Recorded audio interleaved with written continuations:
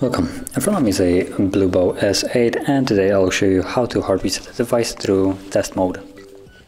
So to get started, hold power key, select power off and just wait for the device to shut off.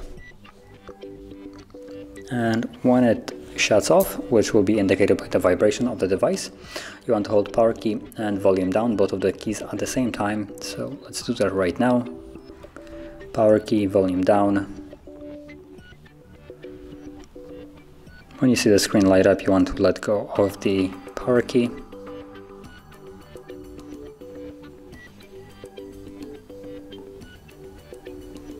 And we should now be in the factory mode.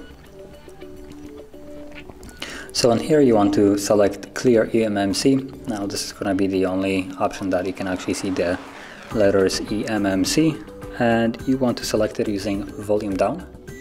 So only volume down goes down, as you can see, up does nothing. So if you pass it, just cycle through it again. And from here, once it's selected, press power key to confirm that. And it's going to begin removing all the data. Now this will take a couple minutes, but once it's finished, we'll be then greeted with the Android setup screen. So I'll be back once that is visible.